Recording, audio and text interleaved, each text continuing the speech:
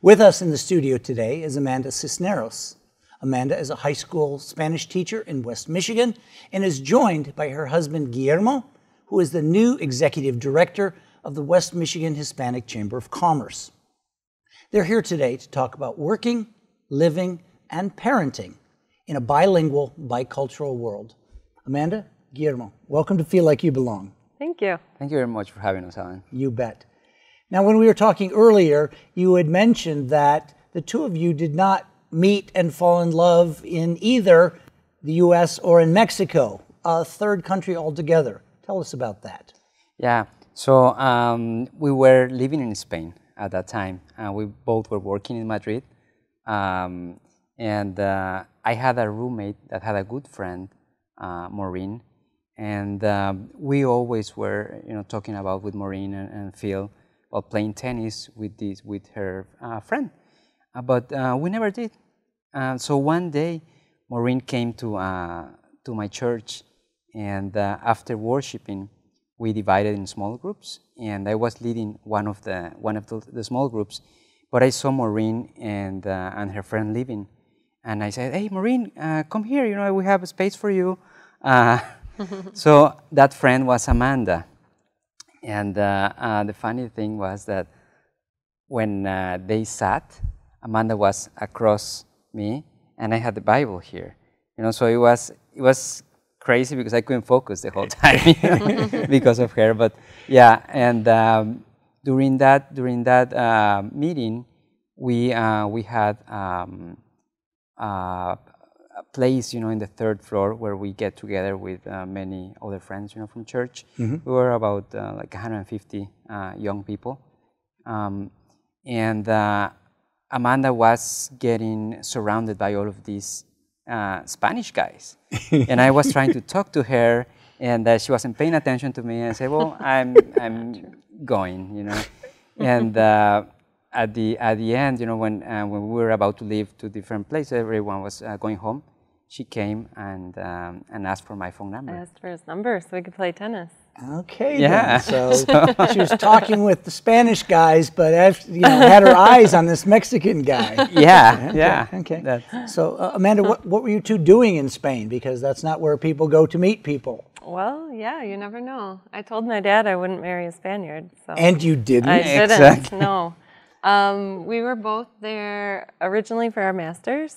He went for his master's in business and economic development and was in his 5th year there, then working for a media corporation.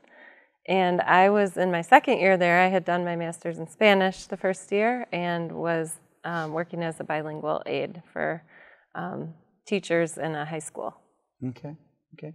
So how long were you together in Spain before you came back? About 6 months. 6 months. Yeah. Okay. Yeah, I extended my stay a little bit. Because kind of getting to like this guy. Exactly. Yeah. Okay. Spend a little more time together, and then I came back by myself, and he stayed in Spain for another year. So like a long distance relationship? Yes. Exactly. So we dated for 6 months, and at the end of the summer, she said, I got a job in Michigan, and I'm thinking about going back. And I said, oh, okay. Yeah. So we kept dating through Skype. Okay. Mm-hmm. And we planned our wedding through Google Docs. Yep. Modern technology is our friend. Exactly. Across distances, right? Exactly. I met him at Christmas time in Cancun, close to where he's from, and then went on to go with him to his family's house in Campeche, Mexico. Okay. And that's when, on that trip, is when he proposed. And the first time I met his family. So how long after they met her did you propose? A couple days before they met me. Okay, so he didn't say, this is my girlfriend, this is my fiancé. That's right, that's right. Assuming you said yes. I did, okay. Yep. And then we got together again on my spring break. He flew out from Madrid, and that's when we kind of looked at wedding venues and started doing some of the plans. And that's when he met my family. Okay. So when your family met her, what did they say? Well, they loved her, of course. Okay, okay. His mom's first question for me was, when are you having children?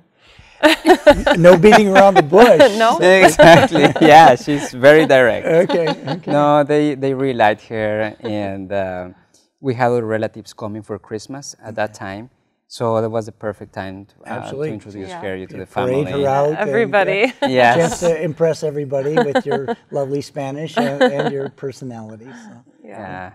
So how does one make, you have two countries, you meet in a third country, how do you decide where you live? That was a process. Yeah, it was a hard decision. I was here, he was in Spain, and we knew that we were interested in getting married, but I wanted to work out what country we would live in before we actually got engaged. So we just started talking about it, and Guillermo had never intended to go back to Mexico. Oh. He was becoming a citizen in Spain already, and so Mexico was out then. And I loved Spain when I was there, but I also knew that we wanted to have a family, and the big babysitters are cheaper if they're in the family. That's right? true. If they're in the family, and a little more obligation there. Yeah, Yes. and city life is great, but it's not real conducive to kids playing outside in the backyard, and his work schedule was different. Yeah. You worked 9:30. I worked from 9:30 to 7:30 at night, but I would never leave the office until 9:30, 10 p.m., sometimes midnight. You would have like the 2 or 3 hour siesta during the Sure. day. Yeah. But that does change up a schedule. Yeah, with kids, you don't get to see them a lot then after school. Sure. Yeah. So we decided to come to the U.S. Guillermo, I remember Guillermo saying, I want to improve my English, I want to get better at English, I want to see what challenges I can overcome and what kind of job I can have in the U.S. Fantastic. So he likes a good challenge. Awesome. So I want to talk about his challenge in a minute, but you are a high school Spanish teacher. I am. What are those challenges for you? As a high school Spanish teacher? Yes. I love being a high school Spanish teacher. I love connecting my students to people via language. Okay. I often say that it's all about the people. It's all about listening, speaking, relationships, and I do my best to connect them to the people. I would say one of the biggest challenges is that I'm with them 45 minutes a day. So I would love to have more time with them. Some of my Are you able to connect your students to some folks outside the school who are first language Spanish speakers? Yes. Yep. Sometimes I bring those speakers into our classroom, and sometimes we go out into the community and get to know people. And they have a requirement to go out into the community and speak with people. That's part of their grade in every level of Spanish at our school. And happily, Holland has a large Spanish-speaking population. They do, A lot of folks to access, about even 22%. Some businesses you can take them into. Yep, And, yep. We often do a unit where we cook something, and so then we go to the local supermercado and do some shopping, practice some Spanish, learn about different products that they offer. Fantastic. Yeah. Guillermo, I want to switch and talk a little bit about your job. Now, earlier you were working locally in insurance, but just in this past year you got this great new job, Executive Director of the Hispanic Chamber. Talk about how that transition has been for you and what you really like about the work. Definitely, Alan. So when I moved to the United States 8 years ago, we moved to Holland, and you know that in Holland, a high percentage of the population is Hispanic, and it's 25% in Holland, and in Grand Rapids, 15% and growing. So I was shocked when I saw the percentages, and just being in a community where people like me were around, it was great. Even had a Mexican accent. It was a great accent. feeling. Yes, exactly. Yeah, but then I saw many opportunities in the business community. My background is in business, so I saw the challenges, the struggles that these businesses have here in Michigan. For example? For example, no access to capital, no processes in place, no systems. So one of the biggest challenges they have is getting mortgage or money, from a bank, to start, a business, or to remodel, their business. And if you don't have good bookkeeping or accounting, you can't go to a bank and ask for money because you don't have those those financial statements to show. So and that's really hard for the Latino community, for Latino business community. So I saw the opportunities, and I became a member of the chamber in 2012. Just a normal member. Started going to the meetings. Then I was in love with the mission of the chamber. I became an ambassador, and after 2 years and a half, they invited me to be part of the board of directors. I was already very engaged, in the in the activities, of the chamber, and I am very passionate, about what we do. So when the previous executive director left, I saw the opportunity in becoming a director and kind of guide, the businesses and help them get to the next level. Yeah. So talk about some of your initiatives or visions because you're changing programs, you're adding programs. Just talk a little bit about some of those. Exactly, Alan. So we currently have more than 40 events at the chamber, per year. That's a lot. It's a lot. We have a lot of events. But really, my focus, in the next few years, is going to be developing programs for the Latino community, for Latino business community. The first thing I see is revitalizing the Hispanic businesses in the greater Grand Rapids area. When you talk about revitalizing, what's that mean? So it means bringing builders, contractors, consultants, the city of Grand Rapids, the city of Highland, different nonprofits together, and bring all of the resources that Grand Rapids has to this Latino business community.